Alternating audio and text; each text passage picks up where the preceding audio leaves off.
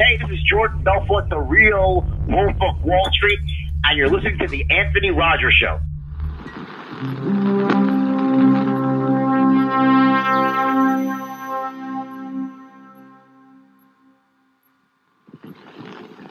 Prepare yourself for the most intensely bananas motion picture of our time, Psycho Ape. Primate movies have come and gone. This is also a movie. Psycho Ape, a bloodthirsty banana butcher with revenge in his veins, stabbing his way into your heart. Can anyone escape the slaughter of Psycho Ape? Welcome back to the greatest show in the universe. Today we have director superstar Greg DeLiso. How are you doing, man? Hey, man, Anthony. Hey, thanks for having me. I'm Greg. Nice to see you. It's Greg's third time on the show. Throughout all the shows we've done, I think this is we had him on for Hectic Knife when he released Hectic Knife. Now we've had him on for Psycho Ape when it was being filmed, and now it's released. We're going to promote Psycho Ape right now for the next however many minutes. Yeah, sounds good. Yeah, I'm always happy to be here. Thanks, man. No, it's funny knowing you and then having you on the show too. It just makes me laugh because I actually talked to you quite a bit, and then to have you as a guest is just funny to me. I don't know why. No, for sure, man. Of course. Yeah, I was just there. I was just in St. Louis hanging out. It was fun. Yeah, I haven't hung out with a lot of my guests. That's what's weird. You know, I don't know a lot of them, so it's like it's almost like a different level of interview. It's like well, I already know the answers to most of these things, but I have to figure out a way to ask questions that the viewer would want to know almost now. Right. So, what got you into directing originally? What was that moment that just you knew you were going to be a director? I guess. Oh man. Well, I mean, I saw Jurassic Park when I was 6, and was a Spielberg kid, and was obsessed with. I was all nerdy about Spielberg and George Lucas and those guys when I was 7 years old. Back then, I thought I was going to be a paleontologist because of the dinosaurs, and then I also was under this horrible delusion that I was going to be a hockey player for a while, and that didn't pan out at all because I'm 5'6" and love fast food and never played video games, and I'm not coordinated at all or anything. No, I was always serious about filmmaking, and I always wanted to do that basically since I was 6 and saw the behind the scenes of Jurassic Park, and I saw Spielberg directing on set, and at that age you don't really know what they're really doing, but you just kind of want to do that. I mean, he's playing with giant robot dinosaurs as an adult, and it just seemed like whatever adults can do that's what I want to do. So I started taking it really seriously when I was in junior high. I was the kind of idiot nerd kid that really had no interest in what all the other kids were doing at all, and I was always carrying around Stanley Kubrick and David Lynch and Scorsese books and stuff, and reading those in class, and the teachers kind of just left me alone for the most part to do that. And then I started making movies when I was 14, and I made a feature that's not very good, but was quite an achievement. It was 2.5 hours long. That was when I was 16, and I never looked back. I've just, it's been almost 20 years now. I'm in my mid-30s, and I've just been making movies ever since. That's awesome. Yeah, no, you elaborated a little bit on the Watch This movie as you started telling me about Jurassic Park. I'm I saw that and Watch This movie when you answered what do you want to be when you're a child. Yeah. I saw that, and then you elaborated on that. That's an interesting story, man. So Yeah. you're born and raised Detroit, I guess, then, and you're now in Los Angeles? Yeah, I was raised in the northern suburbs of Detroit, which it's any real Detroit person would be oh, that's not Detroit. It's not 8 Mile scary Detroit at all.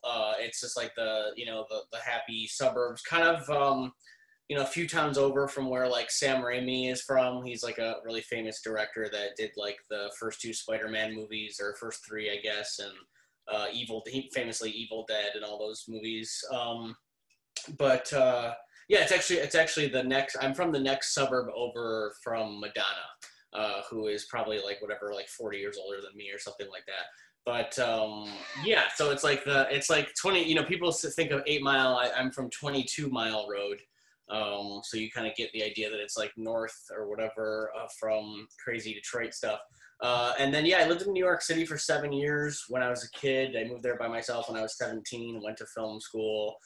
stayed out there for, those 7 years and just started freelancing in the film industry, directing a lot of tiny budget music videos and mostly made Hectic Knife out there and stuff.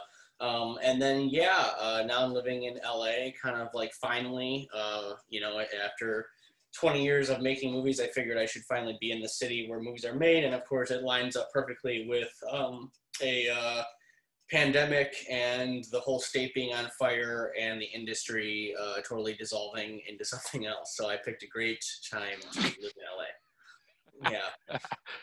I think you're the first person in LA that's self-aware. Yeah, I hope so. I mean, I have to say the people out here are ridiculously handsome, the boys and girls, especially the girls, but everyone, they all look like Instagram influencers. They're all holding their phones like this all the time, and even if they're 40, they look like they're like a 22-year-old, like gorgeous model like I've never seen in my life. They're quite the sirens out here. It's kind of insane. It's kind of insane. And it sucks with COVID because, nothing is open. And even if it is open, it's like no one's going there. You don't really want to go anywhere because it's all scary and stuff. Yeah, it's sounds like you're having a great time. Yeah. No, I love LA though. I mean, I do miss snow. I miss cold weather. It's December. We're talking right now. It's the middle of December, and it's like warm t-shirt weather outside, which is like unbelievable because back home and in New York it's like snowing already. And I do miss snow. I'm a huge hockey person, so I love the whole winter hockey culture and stuff. And when all the rinks and all the good stuff open up back here, I'm looking forward to going and checking those out. But no, it's very surreal for it to be so. It's like 75, 80 degrees every single day. It's very odd. It's very hard to get used to. But I can't complain. No, it sounds interesting. Greg was in St. Louis for a little bit a couple weeks ago, I think. He got me to wear a mask actually for well, I complain about the whole fucking time, but to sightsee though. You saw the St. Louis Zoo and the art museum and some shit. Yeah, the zoo was underwhelming because I feel like all the animals had COVID or something because you couldn't. It's like we had trouble finding the animals, which I have to assume that during non-pandemic times, the zoo was more lively. The art museum was awesome. I have to say, I had nothing to do with making you wear a mask. I feel like your local government was enforcing mask rules, and I seem to remember the word "cucked" being thrown around quite a bit during that mask experience. I myself have no problem with the masks. I'm in love with my former governor of Michigan, Governor Whitmer. I'd love to marry that woman. I think she's gorgeous, and I'm on her political side. And I was happy to vote for the mask team. But do what you got to do. You know what I mean? Everyone has their stuff, and I like masks though. I wish everyone would wear their mask with joy like I do.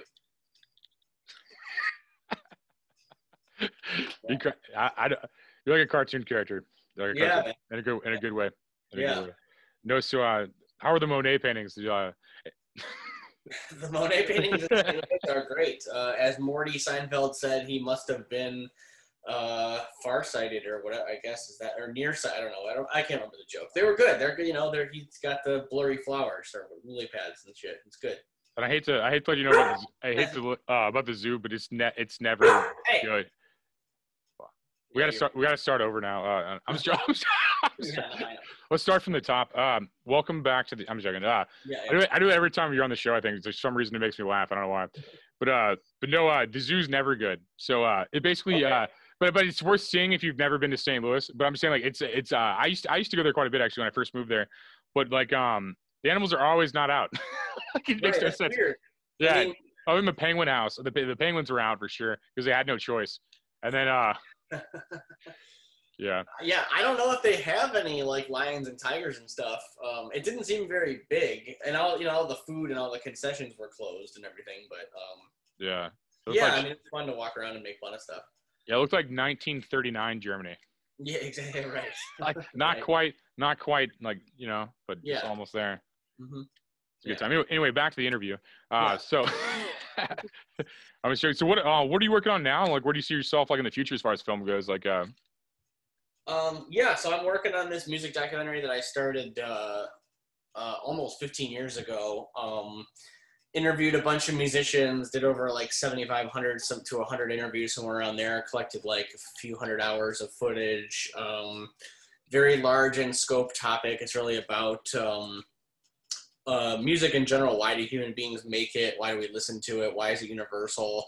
Why does it make our bodies move? Why are some people addicted to it? Why does it, affect the brain in the same way that drugs do? All that kind of good stuff.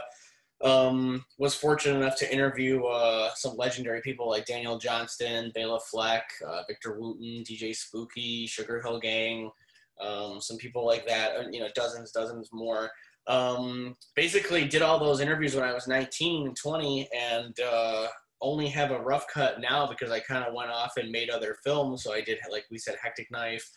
We just finished Psycho Ape. So I'm actually fortunate enough to be working with a producer on that project now, to be finishing it, and I'm kind of working on that pretty much every day, trying to get that ready. And then I just have a few screenplays I'm working on. So I got this movie called Bad Brain that I've been writing that I want to kind of start shooting fairly soon here, actually. That's kind of like a crazy comedy. I would call it like an anarchy film. I don't even know if that's like a real genre, but it's basically just, absolute madness. I mean, there is going to be some kind of a story, but, just like craziness and fun and dark stuff and comedy and everything. Probably start shooting that with Kansas, relatively soon here, and then got two other screenplays that I'm also working on. Between Hectic Knife and Psycho Ape, those are both, DIY micro budget films. So I think the budget for Hectic was about $25,000 between two people, and the budget for Psycho Ape was about $10,000 or $12,000, and that was all raised on Kickstarter.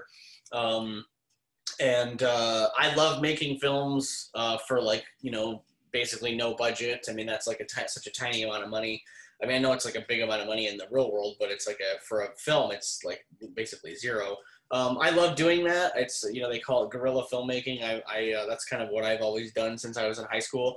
Bad Brain will be similar to that, like in that way for the most part.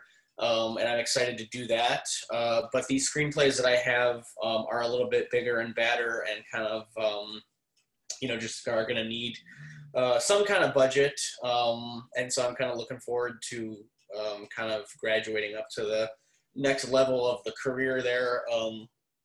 Somewhat partially why I'm in LA.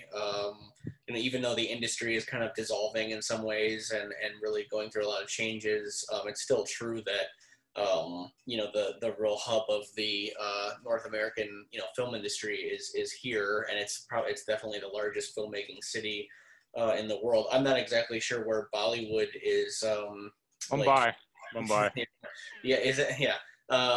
Is headquartered. Of course, Paris, Berlin are two huge filmmaking cities. New York is pretty big too, but obviously LA is always going to be the biggest one. And so I'm kind of happy to be here and be working on stuff, writing and everything. It's awesome, man. Like that was a lot of good information. I even know you, and that was like some new information for me. Like that's like that's good, man. I love to hear you're still going, dude. Like up in the game and like making more movies and shit. Like Greg also did a documentary on Canada. What was that called again? Like you did Canada's Best Kept Secret. So I did that when I was like 23. It's a posthumous documentary about a Canadian author naturalist named Ron Lawrence. He wrote 30 books, including The Natural History of Canada, and a few, probably at least a dozen books about wolves. That wolves were kind of his specialty. He was also like, I guess you'd call someone of like an environmental activist and a naturalist, and he rescued about 2,000 animals on his acreage up in Haliburton, Ontario, which is like kind of tiny town, like way off the map, kind of northern Ontario. So growing up, my grandparents were friends with him and his now widow. And so when I was like right in film school, when I was like 17 or 18, I connected with her, and I interviewed her and a lot of his friends and stuff, and kind of pasted together this documentary using those interviews, and then a bunch of like footage just throughout his sort of life. He died in 2003, and he was probably, I should know this, but I think he was like around 80 at the time. And he just lived a really long, really interesting life. He fought in the Spanish Civil War in the early part of the 20th century, and then immigrated to Canada in the 50s, and lived out in the bush for like a couple years on his own. And yeah, just wrote all these books and was a really kind of prolific, interesting guy. So yeah, I did that documentary. Never really found distribution with it. It was on Amazon for a while. I still have, copies of it. I sort of ended up self-distributing it, my own. I still sell a couple copies every now and then, because, he had like a small and niche, but pretty worldwide following, because his books were published in like dozens of countries with tons of languages and stuff. And I think it's in a couple stores in Canada and everything, but, yeah, it was a fun one. I mean, I was only like I said, 20 in my early 20s when I did that, but yeah, it's fun. It's like 70 minutes. That's awesome, man. Yeah. Well, is there any places you want people to follow you or find you online, or to connect either and for any reason? Sure. My website is just my name.com. So Greg DeLiso, GregDeliso.com. Pretty much the canon of my work is on that site, going back to like my early days of making stuff. Not, there's a few things on there that are not available yet, but hopefully will be soon. I've made dozens and dozens of things, and if you include all the like paid work, it's like hundreds of things, but the kind of what's on the website is what I sort of consider my actual work. And then the only social media that I actually use, I don't use Twitter at all. I still don't even know what like Snapchat and TikTok like even are. I'm kind of too old for that stuff.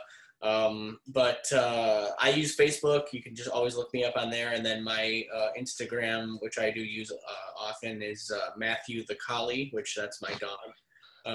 Matthew spelled with 2 T's. And yeah, he's a collie. So Matthew, and then COLLIE. Yeah.